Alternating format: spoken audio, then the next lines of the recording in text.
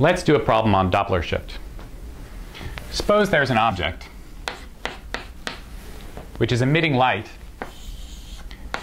towards me, and I know that if I were in the rest frame of that object, so if I weren't moving relative to that object, I would perceive its light to be 500 nanometers. But I am moving, or it's moving, but I don't know how much or how fast.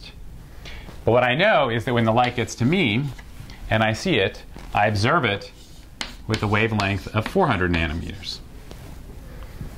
How fast am I moving? So 500 nanometers is what, if you take me out of the question, that's what the wavelength of the light is. So that's lambda emitted, the wavelength of the light when it's emitted.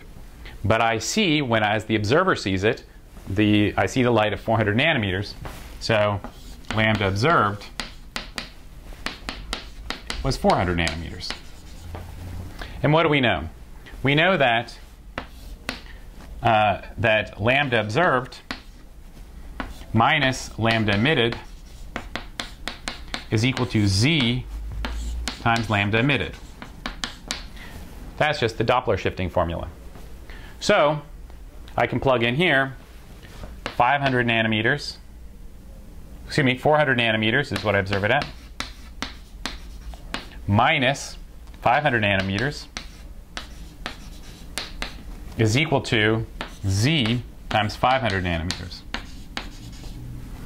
So 100 nanometers is equal to minus 100 nanometers is z times 500 nanometers.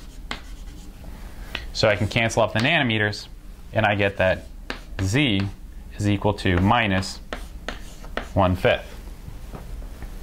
Since it's negative, that tells me the direction. I know that negative z's are blue shifted, which means things are moving together.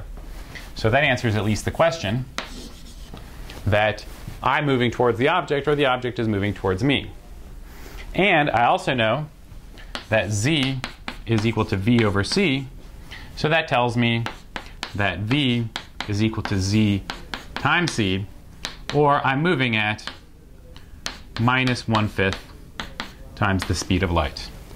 Or if you want to take absolute magnitudes and not worry about the sign, I'm moving at a total speed of 1/5 the speed of light.